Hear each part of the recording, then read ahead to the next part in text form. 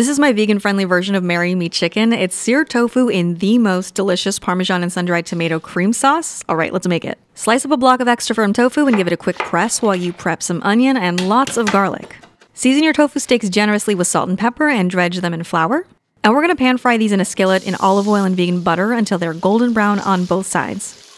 Then set them aside, and in that same skillet, we'll saute onion and garlic till it starts to brown. Then add in some chicken-style veggie broth, oregano, thyme, and some optional red pepper flakes for heat. We'll also add in some homemade cashew cream, as well as lots of chopped sun-dried tomatoes. These have the most amazing flavor. I need to cook with these more often. And of course, we'll also grate in lots of vegan Parmesan.